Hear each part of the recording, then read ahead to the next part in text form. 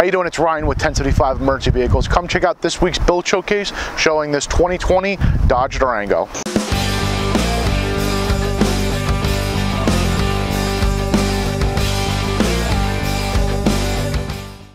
Thanks for checking out this week's build showcase. What we're going over this 2020 Dodge Charger for the Pompton Lakes Police Department. What we have, if you've ever seen any of their previous vehicles, we have a completely new color for them. So we have this battleship gray type color with a complete new graphics package that we took care of for them.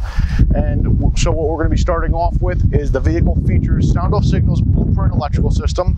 We have the vehicle-to-vehicle sync. This vehicle is one of 6 vehicles that's new to their fleet this year. So all of their vehicles are programmed the same way, and all of the patterns will sync up, whether they're in drive, park, or they're on scene mode, to give them less chaos, less distraction on scene, especially for DUI incidents or just in general distracted driving with somebody coming up at night.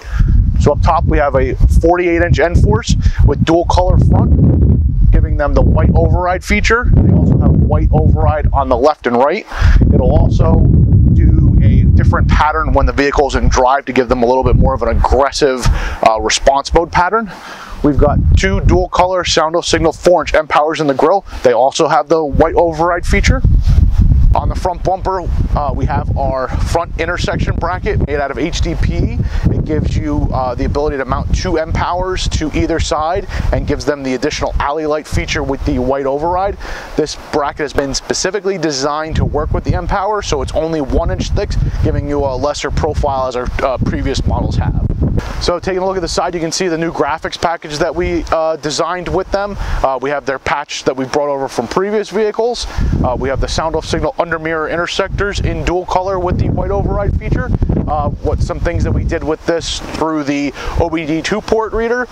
We have door kill on both sides, so it kills the corner module and the under mirror light to help prevent the officer's night vision being affected at night. Okay, taking a look at the back.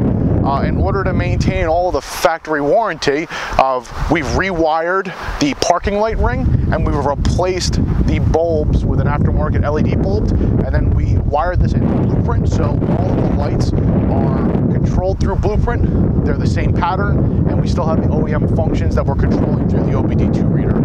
What you notice when we open the hatch is the rear hatch warning light shut off, and we have our 4-inch M powers on the hatch lip to give them rear warning because our light bar is covered. We've installed a 12-inch LED strip light to the hatch to illuminate the area here. You can see we have one of our standard weapons drawer cabinets along with our Durango replacement floor, and this gives us access to our electronics area for easy serviceability. It also gives them the ability to store some other equipment under here, and we also have access to our radio chassis. In the vehicle, we've installed the rear radar unit for them, along with the Sentina rear partition with the wire mesh. We've done the Sentina single cell partition with the center poly divider, and we have our rear replacement transport seat. So what we've done in the front here is we have our Havishields full replacement Durango console that accommodates our floor mounted shifter. We have our hit mount Dodge Durango laptop mount. Very nice because it doesn't block any of the passengers sitting in the seat here. We've got our docking station with our card swipe. We've got our L3 camera system with our camera head mounted to the headliner, along with our controller. And then we've got our printer mounted to the partition along with our flashlight and our single weapons rack. So what we're taking a look at now is our drive response mode. What this done is it's enabled our white flashing to give them additional response. That's right to the light bar. All of our dual color modules are now flashing white, and this automatically shuts off as soon as they put the vehicle back into park.